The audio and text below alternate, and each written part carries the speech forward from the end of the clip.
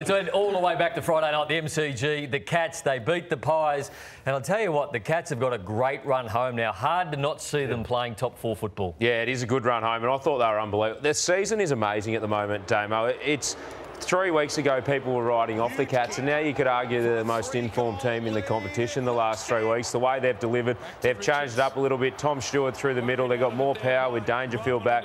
Gary Rowan's had a huge presence, and we just saw them finish the game off really well. Izzy, take us through, if you can, the perspective you've got on the Tom Hawkins absence as part of this resurgence of the Cats, because there's an emotional element to that he's not part of what's happening, and he may not be part of what happens come September if he doesn't get fit, and equally there may be a decision to be made, does he come back in anyway? Yeah, I'm not sure how that's all going to play out, the Tom Hawkins scenario. The one thing I will say is that they were struggling to win midfield centre clearances, stoppage clearances for 4 or 5 weeks in a row, and you could argue that Geelong got the best and most potent forward line. Well, that was when Dangerfield was also injured. When they're up and going, but you throw in Dangerfield, you get Stewart, you get a bit of power and speed back on the ball, and it's amazing how a forward line that looked like they couldn't get a touch now is the most informed forward line in the competition. So much of footy this season is if your centre bounce, your midfield works up and going. And I think hats off to all the measures to make the competition even, because every game you rock up to, you have absolutely no idea who's going to win this year. There's some great segments on the Sunday Footy Show. The quiz, you've got the deep dive, receipts, you've got Damo's animal fact, TJ's time capsule. We didn't quite make the cutting room floor time and time again, but they all tune in for this.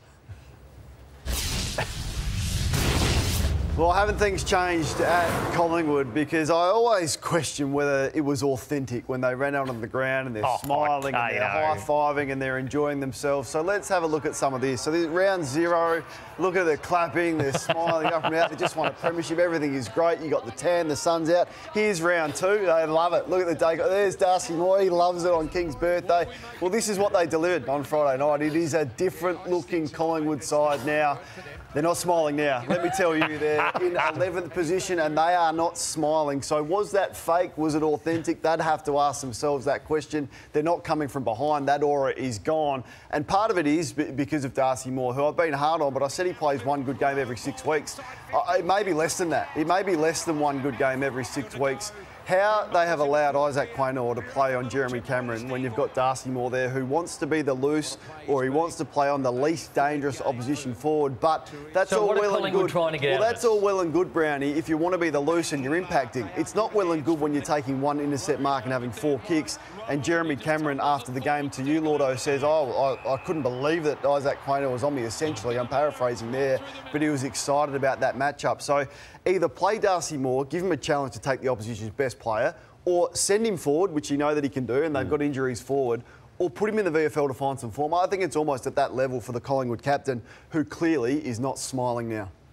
Oh, nice work, Kano. Collingwood fans, get on to that one. Let's take a look at Sydney up against the Kangaroos. The SCG yesterday, it was a blitz. No Heaney, no worries. Yeah, it's just the power that they've got. So there's 3 goals I wanted to show that they're just far superior to any other team in the comp. So this is, the first one's Papley. So he gets forward, the far part of the screen. He gets forward of Dawson.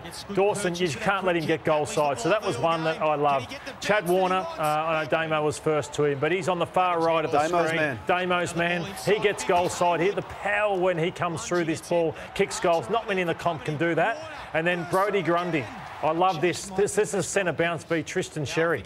And he's just a running machine, Brodie Grundy, and he just keeps going. He doesn't get it the first time. He's tracking through the middle of the ground, doesn't get used.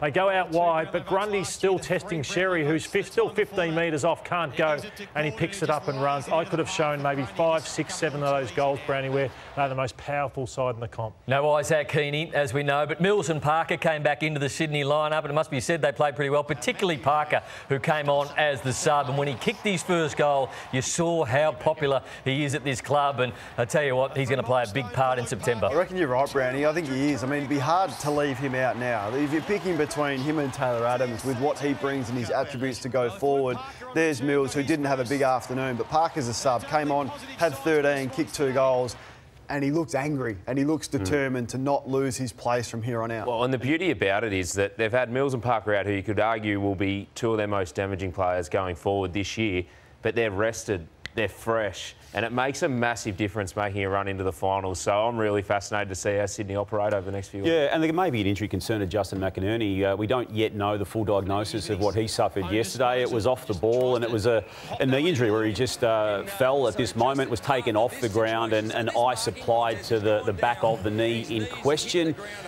There is a suspected PCL damage too. The club will release details on that as the week unfolds. But he's such a key player to them, is he? They don't want to lose him, but with those guys coming back for the first matches this year, or first matches in some time, it's good cover. The way the ladder's gone, 3 games clear with 7 to go, so they can just manage every single player in that position to be, isn't it? Yeah.